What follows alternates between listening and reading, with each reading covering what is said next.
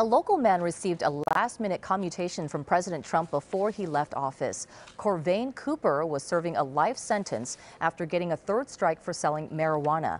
Cooper arrived this morning at LAX after being released from a federal prison in Louisiana. He was one of more than a dozen people whose sentences were commuted by President Trump for crimes related to marijuana, which is now commercially legal in 15 states and legal for medicinal purposes in 34 states. Cooper talked about going home. I want to give all glory to God.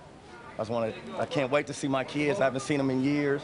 And it's just thank my attorney for really delivering on his word and never giving up on me, and all the people, all the letters, all the things, all the activist groups. There's too many lists of names. I love Last Prison Project. I love everybody.